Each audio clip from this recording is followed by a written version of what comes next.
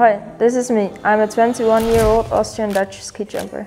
Being an athlete isn't always easy. You're constantly dealing with pressure, setbacks, victories and non-stop ups and downs.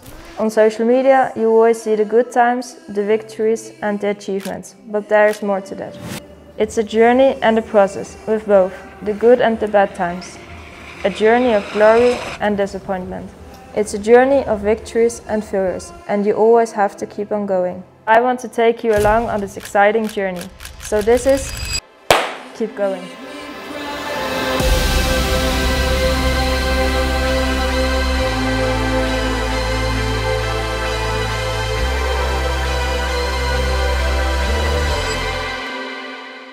I am Sara Marita Kramer. I am 21 years old and I'm a Dutch girl because I am born in the Netherlands. I've lived there for 7 years and then I moved with my family to Austria. I can remember that in the 4th class of the school we had with the ski club such a competition just with alpine skis on the ski jumping hill in Saalfeld, and I was like, okay, let's try it, and I was pretty good at it and it was fun, and the adrenaline you are feeling during such a jump is, yeah, it's just something different, and I think that's what, yeah, made me decide to change to the ski jumping club instead of skiing. When people ask me what do you want to become, I always said I want to be a ski jumper and I want to be the best. In the last class I can remember that I wanted to stop, and I can remember that Phil, the coach where I started with, he got the news, okay, Sarah wants to stop, and he was like, okay, interesting. And I always was like, okay, if I go for it, I go for it with 1000%. And then he asked me, okay, let's try it one more summer and one more winter, and then after that you can decide. Because he asked me if there's still a little bit of a fire burning in my burning inside, and I was like, okay, yeah, something is still there, and I think it's too early to give it up. It was always my big dream, and we set some goals. Okay, let's start with top 15 in the World Cup, and that was our main goal, and then just, yeah, go on from that point. And Lillehammer was the first World Cup and I was already in the top 10, and that was already like, okay, hard work pays off, it's fun and I'm enjoying the journey, and yeah, let's see where this is all going. And from that point on it just went so fast. Sapporo, I had my first World Cup victory. Yeah, basically out of nowhere. I mean, everybody knew that. Yeah, I mean, I was in the top 10, but suddenly you're the last ski jumper on the top of the hill. Yeah, from that point on, my career really started to explode. But I was not thinking about things that could stop me, and suddenly there came some setbacks, and that's the point where you really have to deal with keep on going. I went there as a favorite, and I mean, I was feeling really well. And then during the competition, during the first round, I had one of my best jumps ever, and I jumped really far, but through that I landed really bad.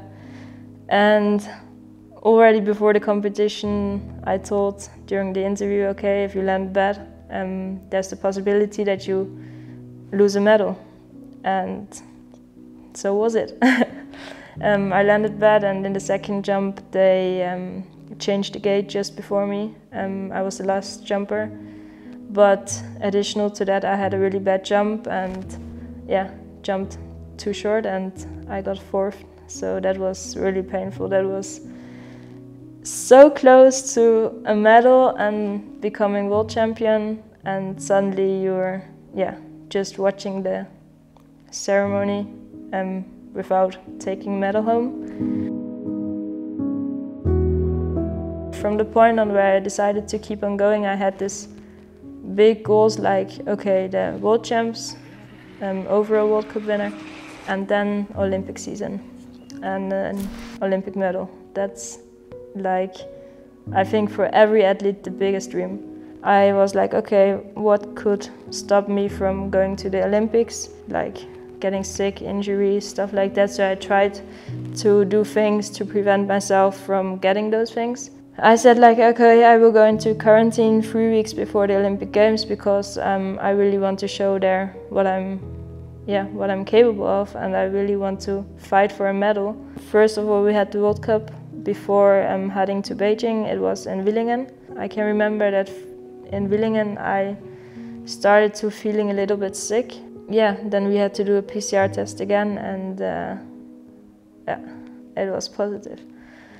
So that was, I think, my biggest setback throughout my career. It was pretty crazy. I could not believe it because I was in quarantine and I was preventing myself. Then I was sitting at home watching the Olympic Games on television.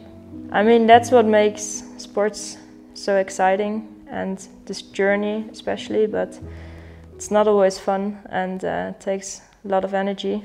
But when you get through those setbacks, that feeling is just the best feeling ever.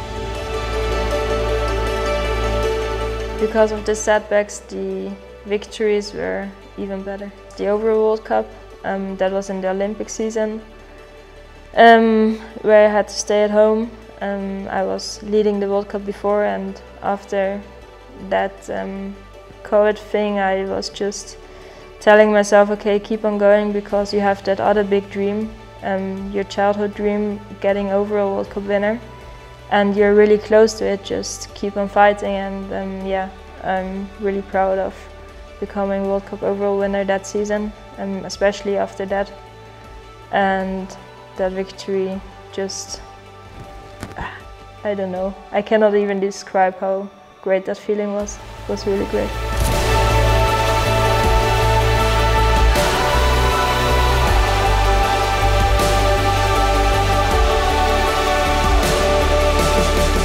That's something I try to tell me all the time, and yeah, if I overcome a setback, I feel like, okay, I'm strong and I've learned something throughout the setback, and I think that's really yeah, how I see it and how I try to live it.